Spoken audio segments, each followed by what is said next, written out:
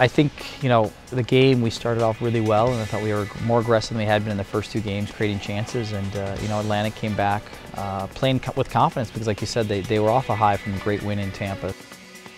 Them scoring the first goal, I think, threw us for a loop. But the nice thing was, I think we responded really well, and not just in terms of play, but just in terms of calmness and the attitude that happens in games sometimes. Sometimes, when you're throwing some punches, there's a counter punch and you get down. And so I just thought the game became really intriguing in the first half when, they punched, we counter punched, and they scored right away again to go up 2-1. And one of the things I felt like we still responded really well, even though we didn't tie it up in the first half. I felt going into halftime that we were doing the right things, we were playing well on both sides of the ball. I think the most important thing for us was to make sure that we stepped on the field with the confidence that we were going to come back and get the win. And it's easy to say that as a coach, and you'd hope that, but the reality was the guys were doing it on the field, and I think they felt like they were going to come back and get the win. It was one of those games where there just seemed to be a lot of controversy in the box. The referee had to make a lot of tough decisions.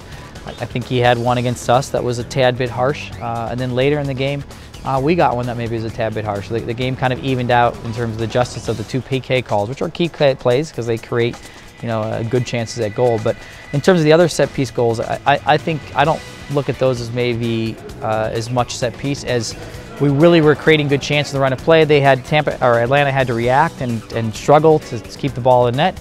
It leads to a couple good corner kicks that lead to goals. So for me, those goals were a result of us pressuring and getting good chances and having those waves of attack that tend to lead to goals.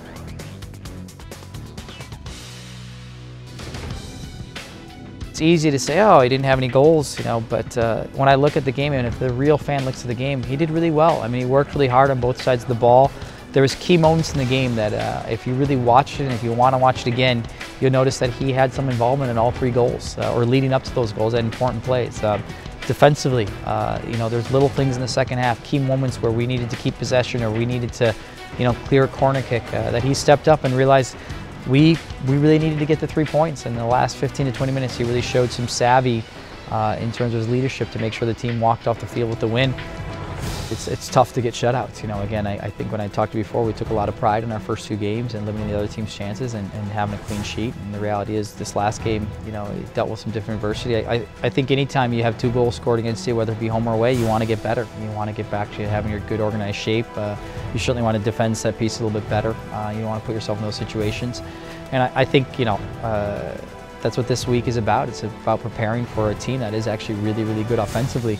And how can we deal with that as a group to make sure that we're ready to hopefully have a better game defensively.